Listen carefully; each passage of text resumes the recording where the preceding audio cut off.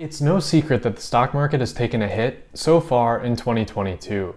The S&P 500, it's dropped close to 15%, and the Nasdaq, it's down roughly 25%. And this is after these indices have moved a little higher over the past week. But I'm guessing it's just a dead cat bounce. Negative pressures, they continue to build, and the probability of recession, it continues to climb. Either way, this downturn, it's already crushed these 5 tech stocks. Meta Platforms is down 49%. Alibaba is down 70%. PayPal, it's down 72%. Netflix is down 73%. And last but not least, Asana is down 84%. There are lots of stocks that have dropped just as far, but just because they're down, it doesn't necessarily make them good investments. Some are sold for really good reasons and might have a lot further to fall. But with these 5 stocks, they've all caught my attention as a value investor. I've already picked up some shares of Alibaba and Meta Platforms. They're some of my largest positions today, and I'm continuing to hold those for the long haul. Although now I am considering PayPal, Netflix, and Asana.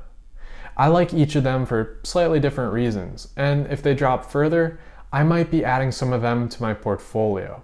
So let's take a closer look at each one of these and why I like them. And if you find my research useful, I'd really appreciate it if you just tap that like button down below, because that helps out my small YouTube channel. All right, getting right to it, PayPal, it continues to grow at a solid rate.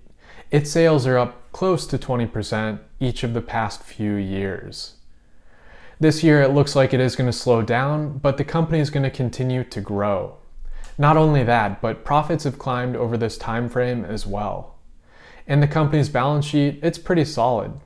Cash and cash equivalents have dropped, but it still stands at close to $5 billion today. This gives some good financial flexibility. And on top of that, PayPal has been buying back its own shares. In the first quarter of 2022, it repurchased roughly 11 million shares for about $1.5 billion. And that's just one quarter. So if the company continues to falter, PayPal can easily stop buybacks and reduce spending elsewhere to weather the storm. And similar to other big tech companies, we're already seeing PayPal lay off some employees. With the recent economic pressure, investors have beaten down PayPal stock. This was after a huge run-up in tech stocks, so a pullback, it was inevitable. But with its share price tanking, its valuation metrics are looking at least a little more enticing. If PayPal keeps dropping, there's a good chance that I buy in. And if that happens, I'll let you know here on my YouTube channel with a little more detail as to why I buy. For the next oversold stock, investors have really beaten down Netflix shares. I'll explain why briefly, but first, let's go and take a quick look at how it's grown so far. So here are sales over the past 5 years. Growth is slowing and it's expected to be lower this year. With the potential recession taking hold, consumers are really cutting back on their spending. After paying more for gas, food, and other items, there's not as much left over for nice-to-have subscriptions. There are lots of streaming platforms to choose from today. The competition in the industry is fierce and growth is slowing. Nonetheless, Netflix has a leading position and it has some levers that it can pull to increase its user base along with sales, such as limiting account sharing and creating a lower-cost ad-supported service, although the company has openly been opposed to that in the past. Netflix also continues to expand overseas as well. But of course, the recent macroeconomic situation, it's really spooked investors. Netflix shares were way overpriced.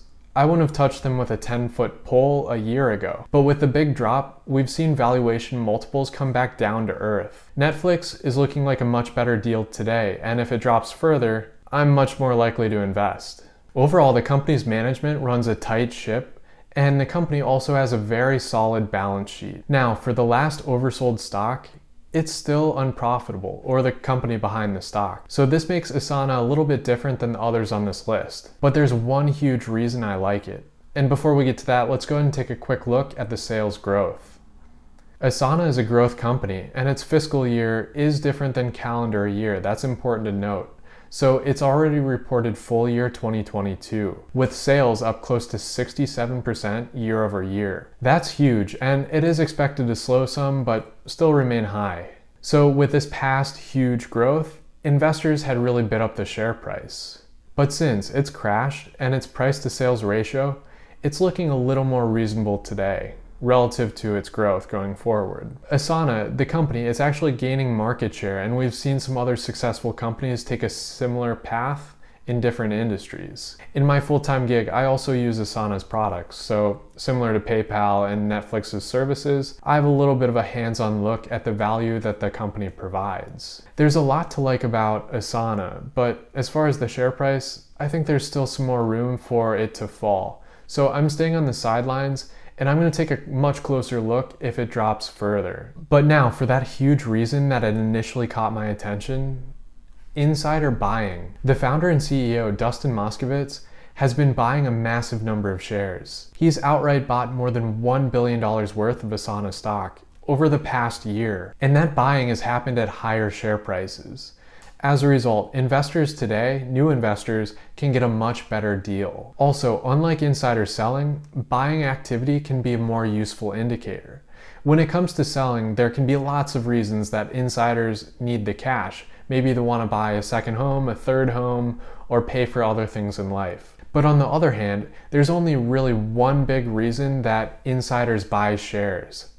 They think that they're going to trade higher in the future. And who knows more about their business than the founders and the current management? Dustin Moskovitz is also a co-founder of Facebook and has solid experience building successful companies.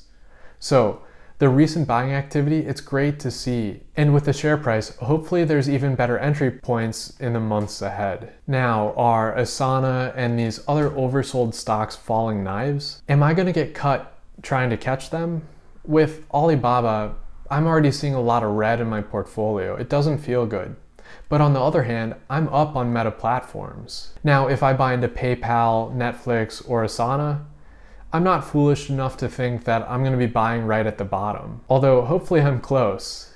And I'm a long-term investor and can wait out more short-term volatility. I'll only buy if I think that they're trading or shares are trading at reasonable valuations today based on the underlying business and its future prospects. And if share prices drop further without the underlying businesses or the fundamentals drastically changing, the margin of safety really improves. I'll let you know in future videos when, where, and why I'm investing.